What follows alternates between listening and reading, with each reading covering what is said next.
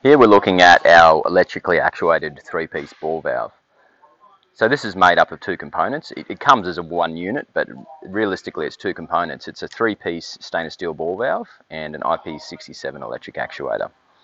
So we'll cover a few features of each and then talk about the combined unit and show it operating. The three-piece ball valve, this is 316 stainless steel. It'll do 1000 psi. Well, we call it 1000 psi. Some of the smaller ones will do higher, but the larger ones will do 1000 psi. You've just got to remember your temperature versus pressure curve here. So obviously the higher the temperature, the less the pressure. It's got an ISO pad mount, which you see there. That lets you direct mount the actuator. It's got an FKM seal up in here. It's got reinforced Teflon seats. They've got a glass filler in them. It just makes them stronger. Live loaded packings and bevel washers. The actuator itself, all our actuators IP67, they come with standard with a manual override and extra limit switches. Quite often features that you don't see in other brands of actuators. Now this one we've got the top off here as we've just temporarily wired it up. This is what it would look like with its top on.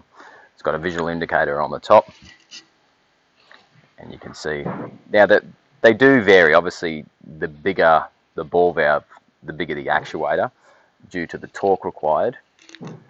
And one thing you'll note is they're all standard with a manual override, but the manual override is different. On the larger models, it's a hand wheel on the side. On the smaller ones like this, it's this little spanner one underneath it. They've got a female start drive underneath them. M20 cable entries. You've got to remember this is IP67 as long as you use an IP67 approved cable gland. And we won't cover the wiring. The wiring depends on the voltage. You know, AC and DC are slightly different. But what we will do is show this one operating and have a chat about what you'll see. So we've got it rigged up to our power supply here. I'll just go around and turn this. Now, this is an electric motor with a gearbox. So if you lost power, it's going to stop wherever the position is. It doesn't have a fail-safe position. You can get a spring return electric actuator. They're rather expensive when you compare them to a pneumatic. And this one, you take about, this is probably about 6 to 8 seconds for a cycle, and a cycle is a 90-degree turn. So we've got a ball valve that's from fully open to fully closed. Some of the larger ones are maybe 10 to 12 seconds. So you've got to think about your cycle time. Also your duty rate. You wouldn't operate this continuously because you need to dissipate some of the heat. Unlike pneumatic, you could have it going, you know, open, close, open, close. It'll be very quick in pneumatic and you can continuously do it. So if we have a look at this working, you can see I'm cycling this from open to close. You can see the visual indicator on the top turn. Now, once that hits, I've still got my hand on the switch, but it's this cam that you see on the shaft down there that'll actually go and cut the power to the motor. If we go back the other way, we'll cycle it back again. You can see those cams moving.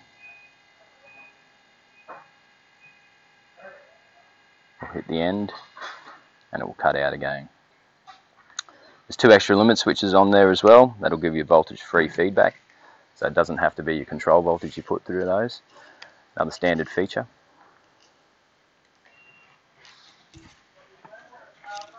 Apart from that, it's kind of hard to visualize that it's got an open close that you see there. There's 2 different segments you're looking at that'll go from open to close. So we'll tell you as well visually whether it's going from open to close. Very reliable unit. It's a very industrial grade electric actuator. We supply a lot of these and don't get any issues.